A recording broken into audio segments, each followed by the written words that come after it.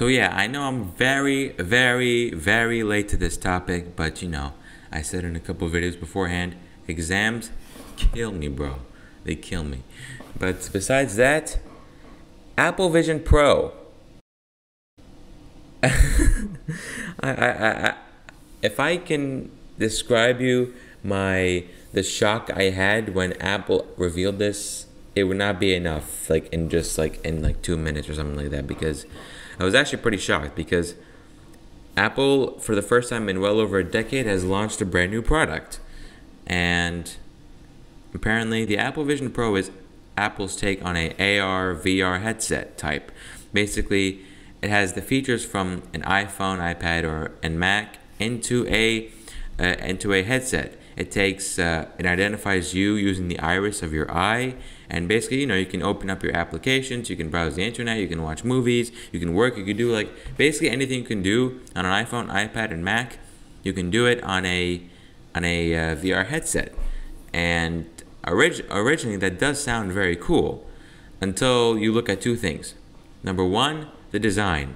It doesn't really look like a true VR headset. I understand that they designed it in a way where people, like, even though you see things on your headset, you'll still be able to see people around you, which is pretty cool. But the design doesn't really complement that. Now, does it, Apple? And secondly, and most obviously, you know it's an Apple product when they do some insane pricing.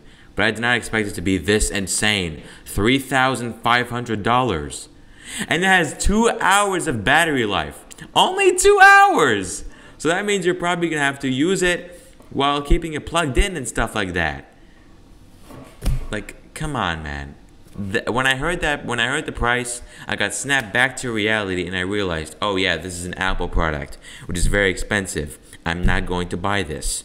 Like, the Oculus Quest and the Meta Quest VR headsets, they're being sold for like $400, $500. And why is this thing that is not much better than those things is being sold for $3,500?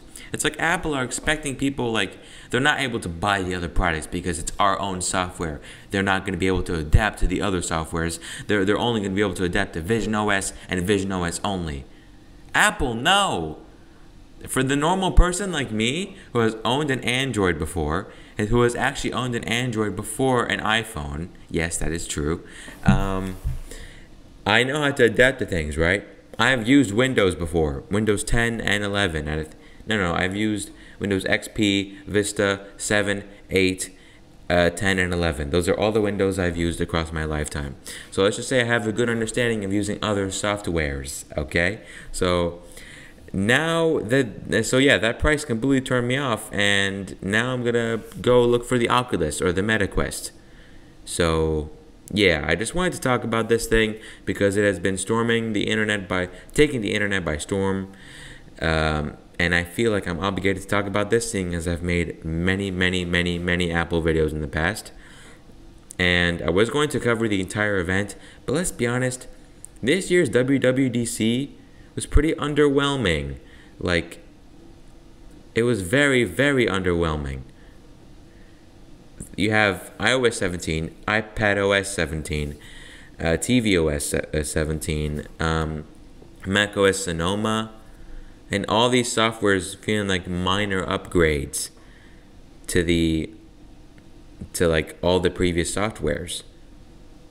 And then you have Vision OS and the Apple Vision Pro, which looks pretty cool, but then you see the price and then you realize, oh yeah, it's Apple, and they're going to price everything extremely expensive.